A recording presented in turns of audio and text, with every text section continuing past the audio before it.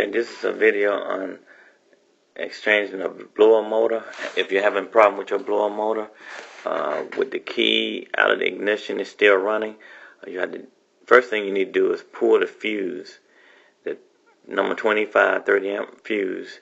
That's the only way to turn that blower off. And what you do is screw the vent off right there, and it's one screw there, and just loosen it and pull it on off. And then there's 3 screws under this kick plate right here, and you just take those 3 screws off.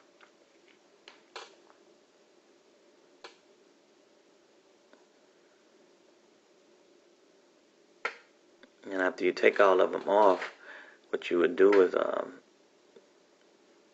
second one right here, because it's kind of awkward up under there, but you got to get up under there some kind of way and get them out of there.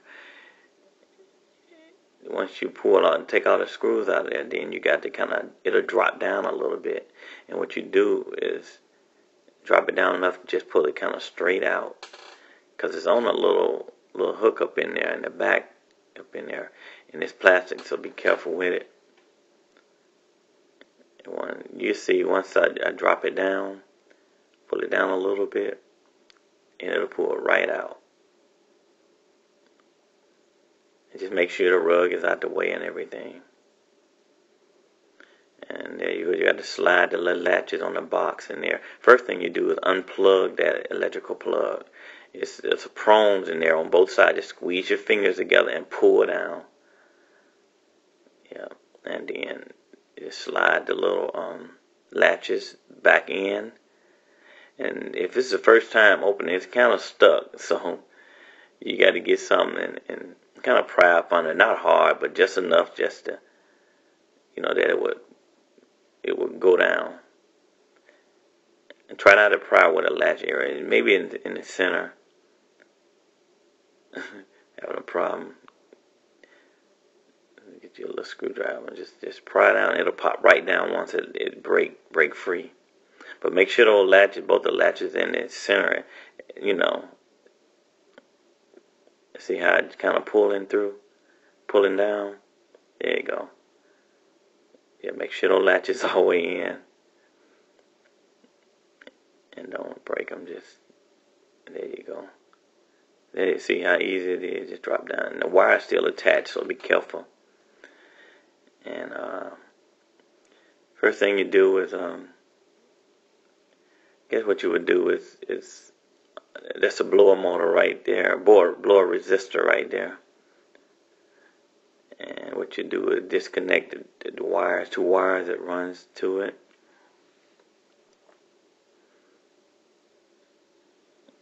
So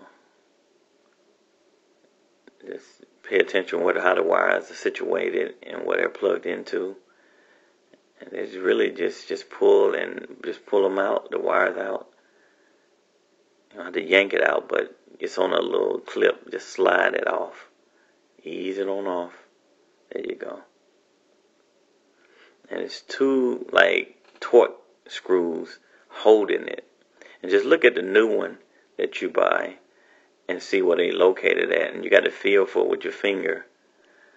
And then maybe you can get your number 20 T20 torque socket and put it on the screw, and then slide your little screwdriver or whatever. See, there's the torque screw right there. It's a T20. If I can get it to focus. And if you can get a good eyesight, kind of be upside down looking at it, then you can see it pretty good. But I'm trying to record and do this. So once you put it on the bolt and just screw it right on out, then you can pull it, take it off and screw it off with your hand, with your fingers. Yeah, there you go.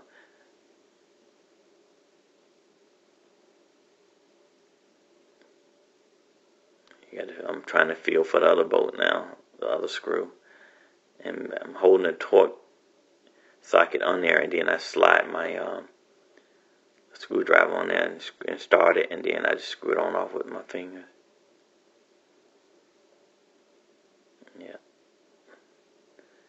it'll slide.